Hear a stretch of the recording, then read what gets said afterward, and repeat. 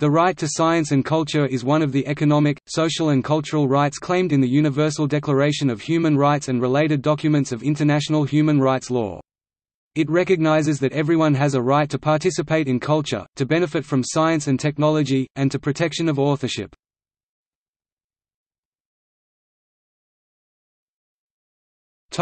Recognition under international law. The right to science and culture is expressed in Article 27 of the Universal Declaration of Human Rights. The right to science and culture also appears in Article 15 of the International Covenant on Economic, Social and Cultural Rights.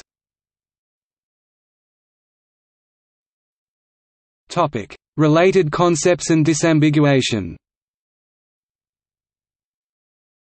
The right to science and culture is often referred to separately as the right to take part in cultural life, or the right to cultural participation, or the right to culture, and the right to benefit from scientific progress and its applications, or the right to benefit from science, or the right to science.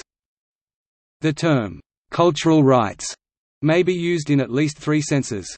It is most often used to refer to the concept protected by Article 15 of the International Covenant on Economic, Social and Cultural Rights, which assures minority groups the right to practice and preserve their languages, religions, art forms, and ways of life. Alternatively, the term, cultural rights, may be used to group both minority rights and the right to science and culture, which have a common origin in Article 27 of the Universal Declaration.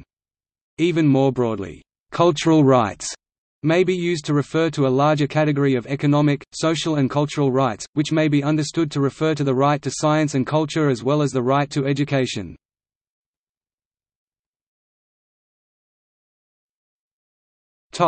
Scholarly interpretation and advocacy.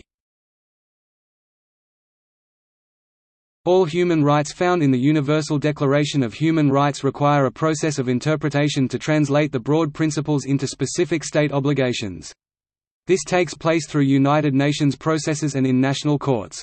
The process is strongly influenced by human rights scholars and human rights activists.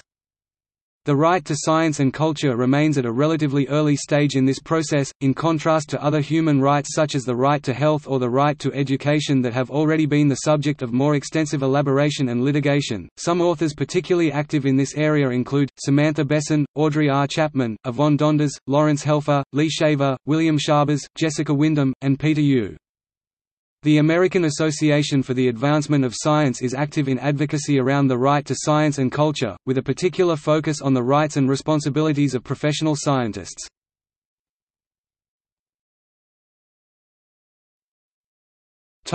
Official interpretations. The Committee on Economic, Social and Cultural Rights has issued two general comments interpreting portions of the right to science and culture.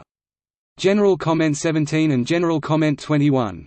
The Special Rapporteur in the field of cultural rights, Farida Shahid, addressed the right to science and culture in several reports between 2010 and 2015.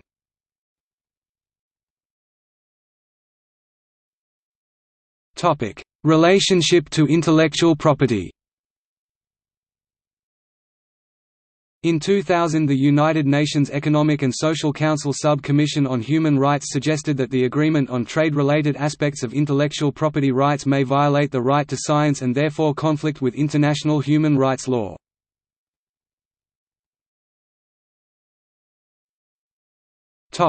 See also: Culture Minister, Cultural genocide, Economic, social and cultural rights, Europeana, Free culture movement, Human rights, Internet archive, LibriVox, Musopen, Right to education, Right to an adequate standard of living, Public domain, Project Gutenberg, Open Goldberg variations, Welfare rights.